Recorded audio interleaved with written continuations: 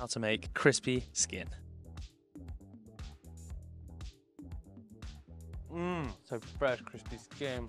Pan on a medium heat, lots of olive oil. And make sure that the skin of the fish is super dry. Fine salt on the skin side down.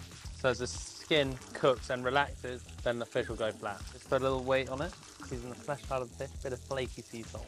We just move it, because what's transferring the heat is the oil into the skin. Good way to sort of see if the skin is crispy is if you touch the fish and it's not bubbling up underneath. That's all the moisture coming out of the skin, like the pop, pop, pop. Perfect crispy skin.